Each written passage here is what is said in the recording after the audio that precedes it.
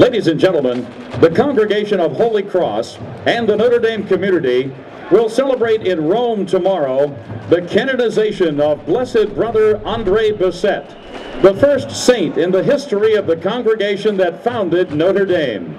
Born in 1845, Brother Andre joined Holy Cross in 1874 and worked as a doorkeeper and barber at a Montreal school operated by the congregation.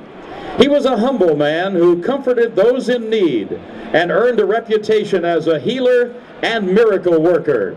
Today, more than 70 years after his death, millions of pilgrims travel each year to pray for healing at St. Joseph's Oratory, which he founded in Montreal in 1904.